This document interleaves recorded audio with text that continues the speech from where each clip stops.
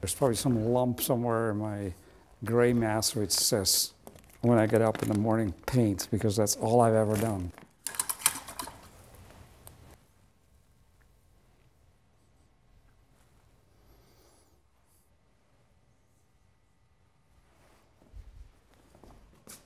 Basically, it's sort of a portrait of my long-gone dad. I set it up like a work table, and he used to have these textiles because he used to work for these textile companies and design fabrics for them, these Indonesian fabrics. So it has a sarong on it. It has I did watercolors very much like I do, so I painted pieces of stretched watercolor paper on it. And on top of that is one of the preliminary studies for a Bible illustration, which I have.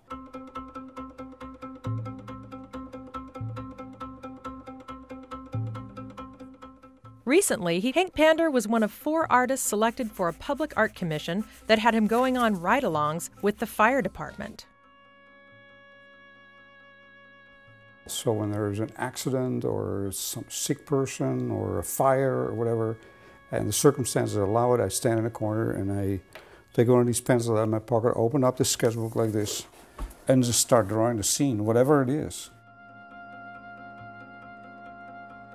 These drawings have to happen really immediate, very fast, very spontaneous. Oftentimes when there's great chaos and people are running around and people standing in front of me. The very first call I went on, we went to this little house in East Portland and ran up the stairs, and I just sort of followed them. I was wearing sort of a dark shirt also, and it was sort of camouflaged a little bit. I carried my backpack and walked into this sort of room with sort of messy and chaotic, and there was a kid out there and some man, and right in the middle of the floor was this nude man lying there, and for all I knew, he was dead. And there was a piece of bed sticking out there, and I put my sketchbook on this piece of bed and I started drawing.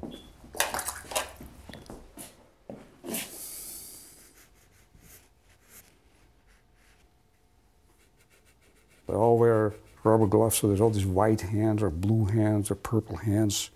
Oftentimes these guys are really big, they're all sort of indigo in their dark suits, and so there's this sort of color element to it, and it has this great contrast. Oftentimes with these extremely frail people and these big men, you know, and there's the big letters on them. They all reach out into this setting, and the setting is powerful and sad and gripping. And there's all these white hands reaching out to help, and at the same time having this barrier. So they touch, but they don't really touch because there is this barrier. And that makes it also sort of ironic and partly there and partly not there. These images are contemporary images, but they have this sort of classical, timeless aspect to it, which you will see in paintings throughout the history of art.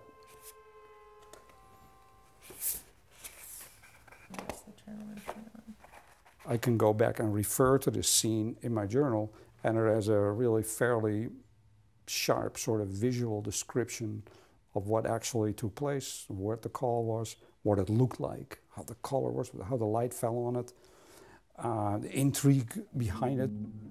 I looked at the dead woman, Cynthia was her name, and took off my cap. She looked too young, too poor, too sad, lying there with her breast exposed, her yellow, bloated belly, the white tag on her chest, the green mouthpiece, the white tape on her forehead, her eyes closed now, motionless on the grimy brown carpet.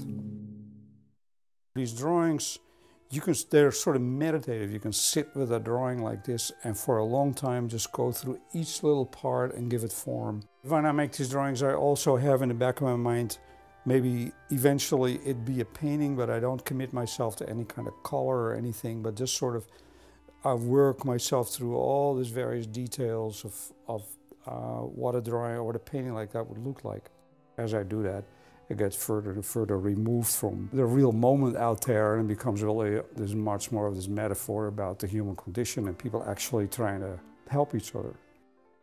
What's the dimension on this one? One of Pander's sons, Jakob Pander, also an artist, recently made a documentary film about his father. It began as a chronicle of creating a still life. Yeah.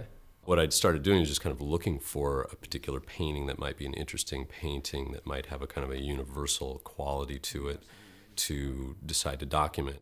Soon, the film, titled Painted Life, evolved into much more. Finally, I was like, well, maybe we should sit down and do an interview and start talking about this process. And as we got into talking about it, it really led back to his father and his relationship with his father and his experience growing up and painting in the landscape in Holland.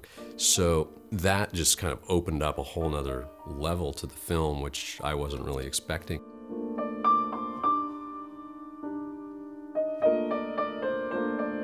Each object in there has some kind of meaning to me, Not only that, it's sort of my world. I mean, this is my world, this is my studio, this is my family, this is my heritage.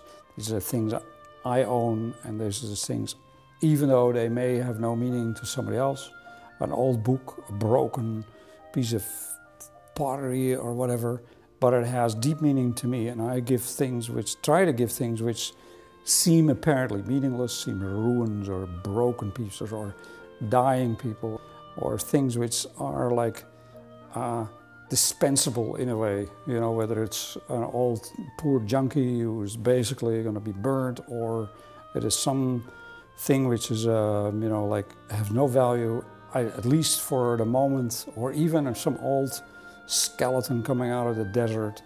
I suspend the skeleton from the ceiling, and there it's maybe awkwardly, maybe terrifyingly, but there it walks once, and maybe it lives once more, and it gives something which just sort of decays and all that.